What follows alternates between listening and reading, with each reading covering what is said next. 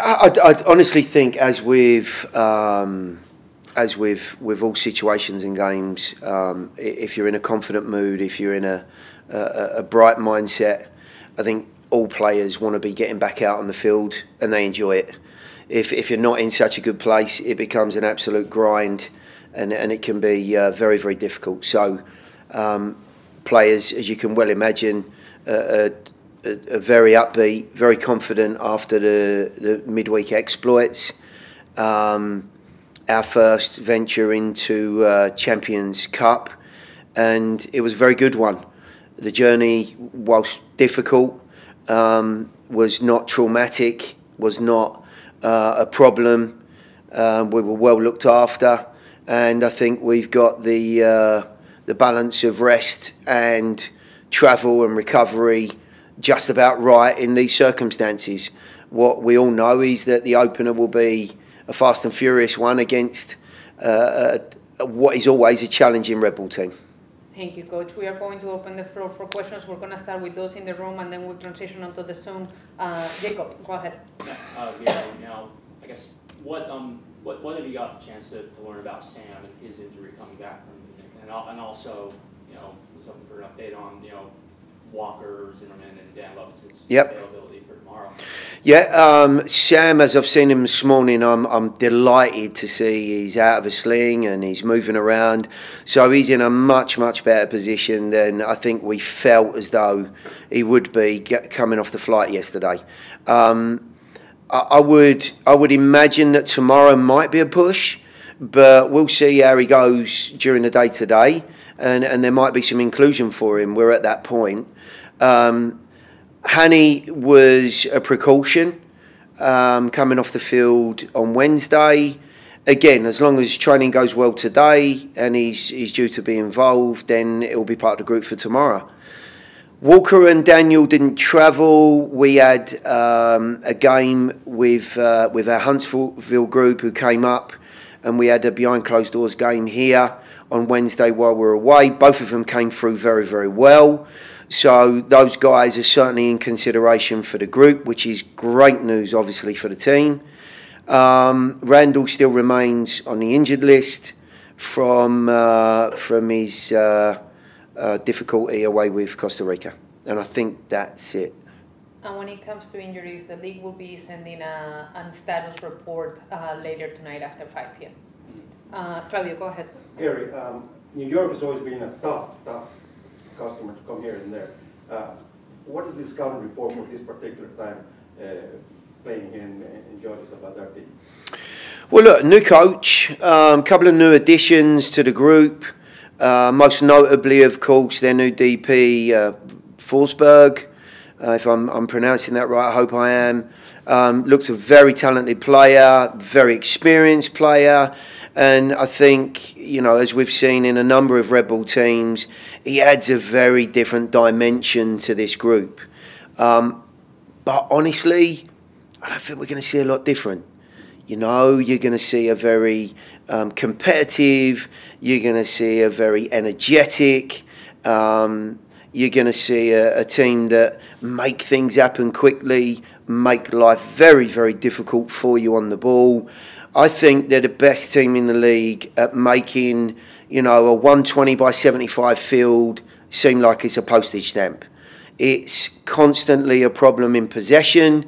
They do it very, very well. They use that repressing or pressing side of their game as a very aggressive looking and almost attacking style to their play. And they've done it well for many, many years now, this Red Bull group. So I don't think any of the guys are going to be shocked at what we see at the weekend. I think the only way I would be shocked is if they started to overload the build-out areas and want to be in the ball and dominate the ball more than any team in the league. And I don't think that's going to be seen. So we'll be ready. We are ready. We know what to expect.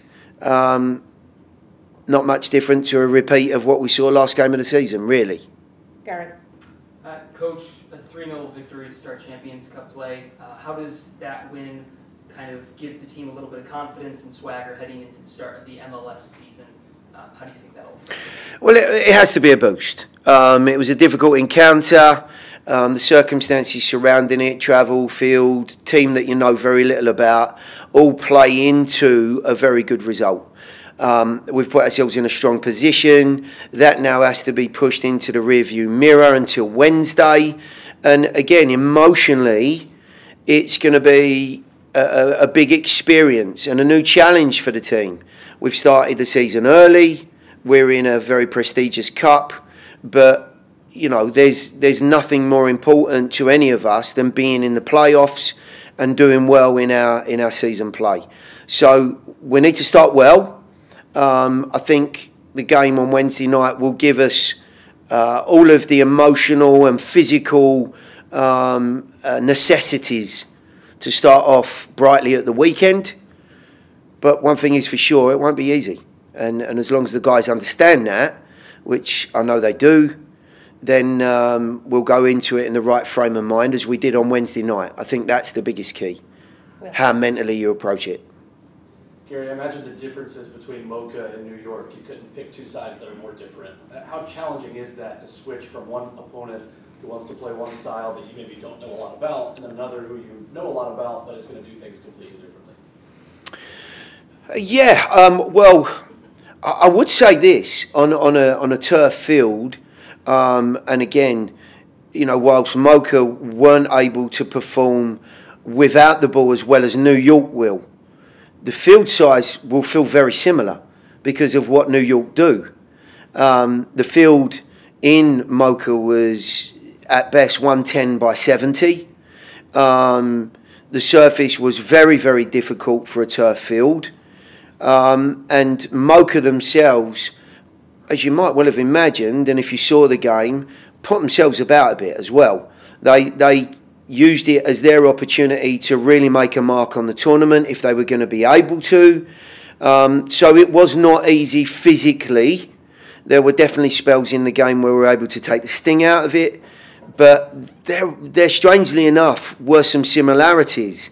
And I would expect with some of the players in this group, Forsberg, Amaya, if he plays, and of course I don't know the team, but there are definitely individuals in this group, Manuel, who finished the season well for New York, who will want to stamp their authority on this game if they can and get off to a good start. Every team at the start of every season has the ambition of obviously winning MLS Cup, and there is no reason why every team shouldn't be believing that.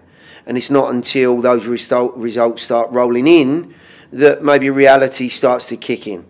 But at this point, we're MLS Cup winners, and I want to go out there and prove that, and we need to start well. Tony. Gary, continuity, consistency, they've all been one of the hallmarks of this Nashville group since it came into MLS. With the off-season changes, pair of games, Tyler Boyd, Drew Yearwood, and an influential locker room voice in Dax McCarty moving on. Are we moving into kind of Nashville 2.0 in MLS? Is this the next evolution of the side? Well, I think when you look at most teams, Tony, and you would have seen it an awful lot, you know, quite a big piece of evolving will also be down to, you know, where players are at in their career as well. You've mentioned Dax there, who couldn't have been, I don't think, a better captain for the team, and the period of time he had here, he was wonderful for the team and for the organisation. But things do change in football. They have to change, unfortunately, at some point. So I don't know about 2.0, but I would expect that will continue.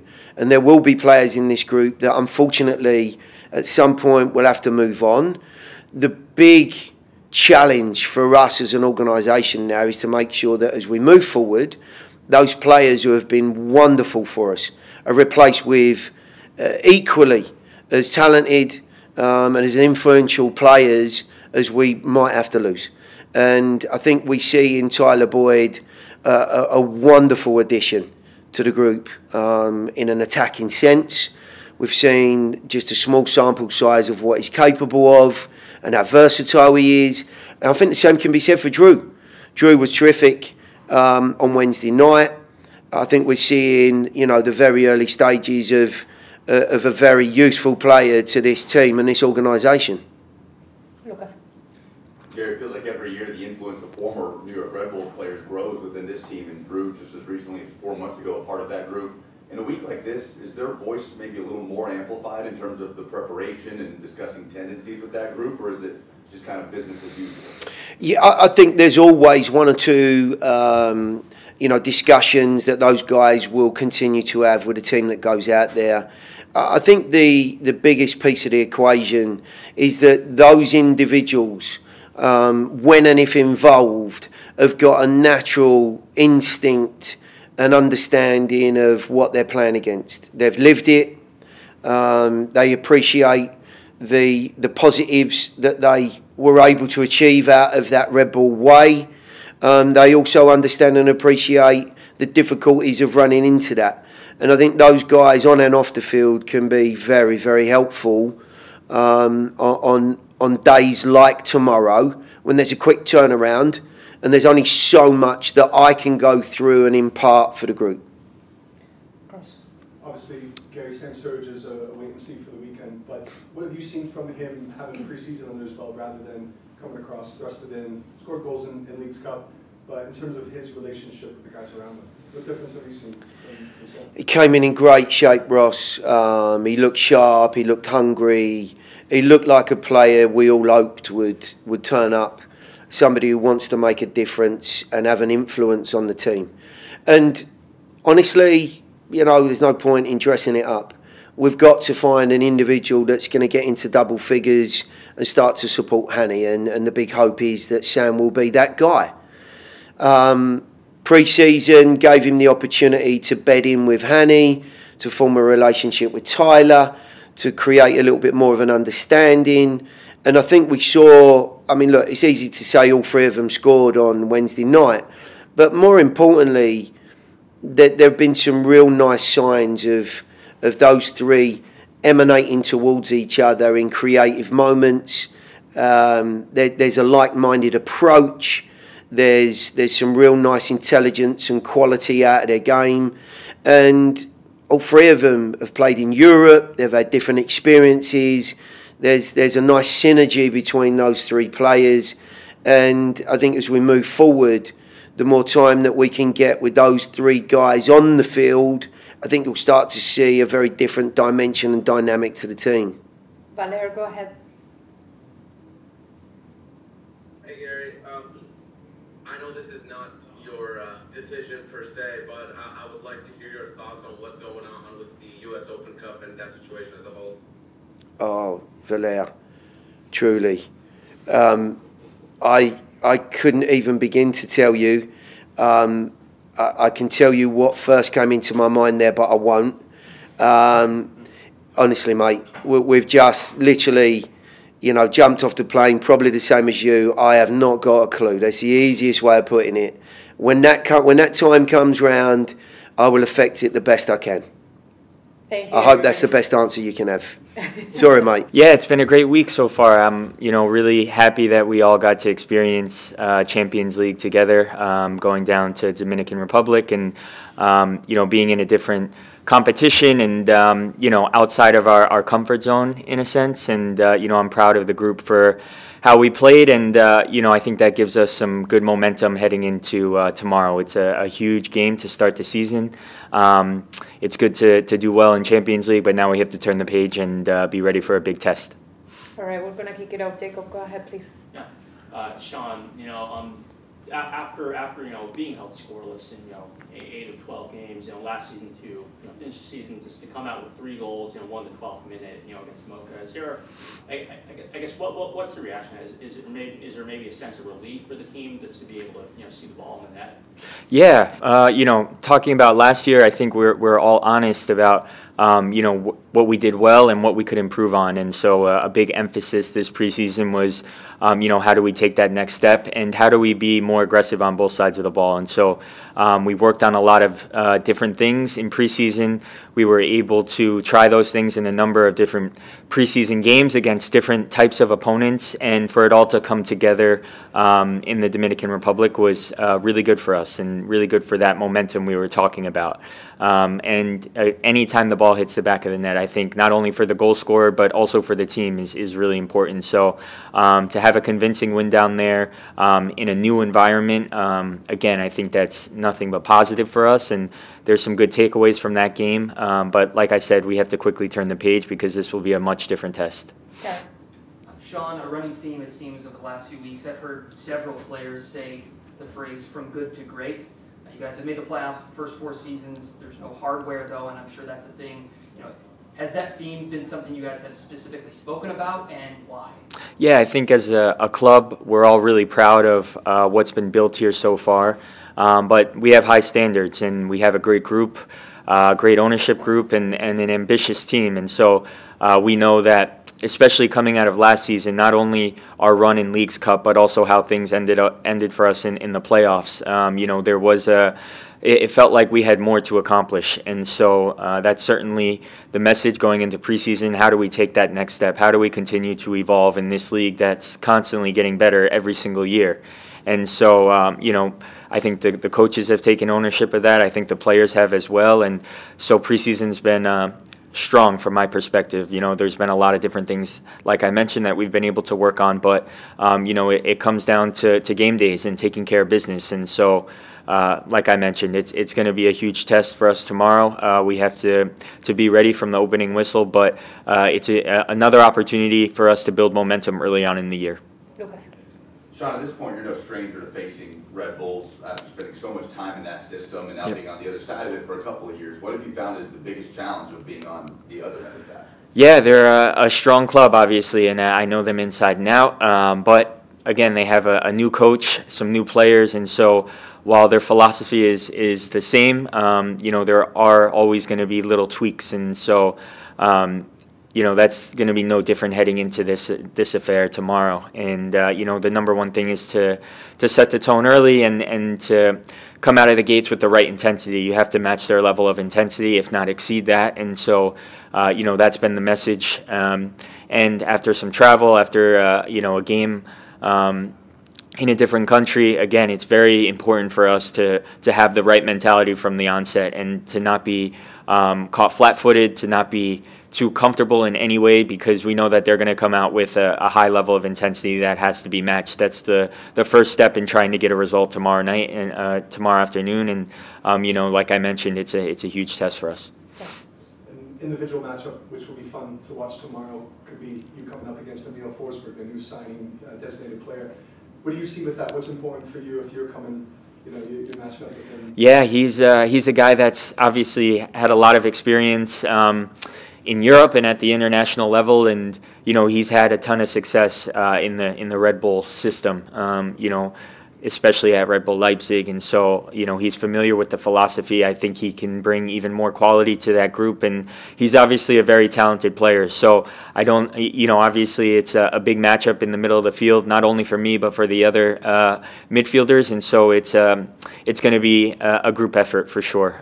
They have a lot of different weapons that they can throw at us, and you know, they do have some alterations in their style of play, albeit small, but you know, we know that they can throw some different things at us, and he's a big piece of that. He's a big piece of their, you know, offensive creation, and so we have to respect that and do our best to limit him. Will. Sean, obviously there's a lot of New York influence within this team. You had Drew and his experience in the Red Bull system as well. Where is the overlap between the identity of that system and this system, and what makes it so easy for you guys, you feel like, to transition going from that club to this one? Yeah, I think you know, the number one thing is an honest work rate, and so I think that's really valued not only in New York but especially here.